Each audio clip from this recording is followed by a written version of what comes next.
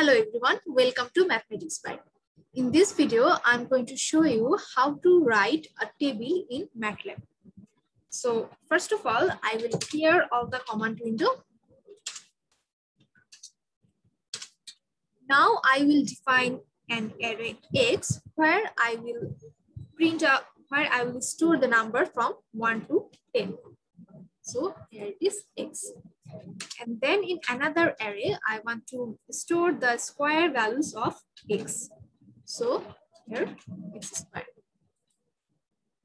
And now in another array, I want to store the values of square root of X. That is Z.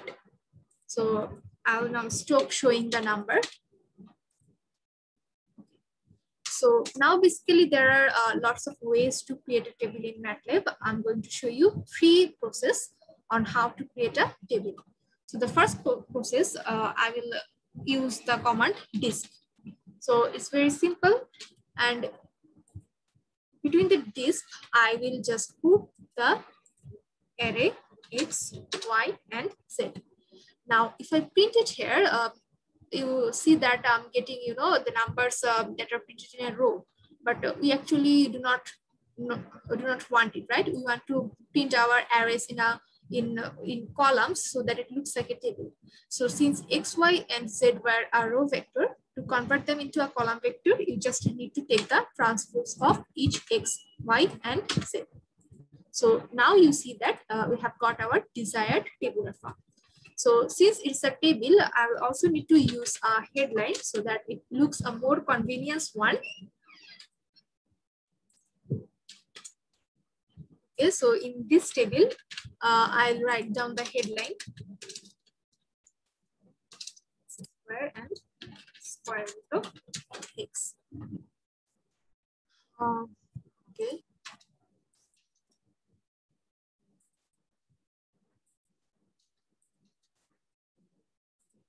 I'll also print underline here.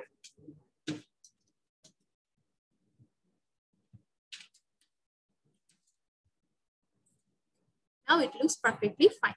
So this is one process on how you can create a table. So now we'll move to another process.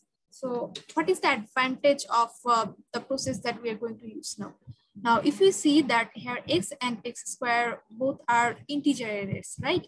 And here square root of X is fraction, and the default system in MATLAB is that it prints the number up to 4 decimal places. But what if we want to print the numbers up to some 2 decimal places? So for this, we have another command called printf. Printf. So here I will again write down the array number, that is X, Y, and Z. And within this inverted comma, I will just write down the format of the arrays that I'm going to use. So here X and Y are integers, and for integers, we generally use %d.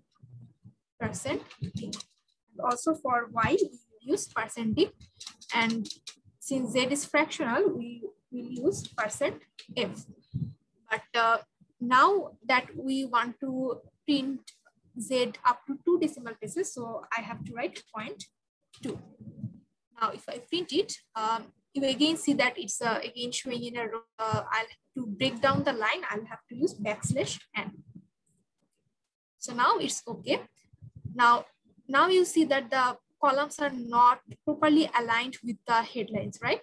So to transform the columns a little bit in the right hand side, I have to use some numbers here, like 6, and 6. You can place any number you want. You have to just do trial and error until the columns are properly aligned with the headline. So it's another approach to create a table.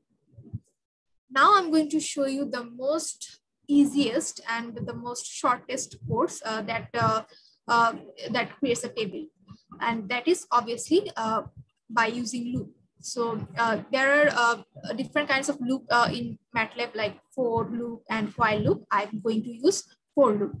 So I'll just delete all the arrays that I have created.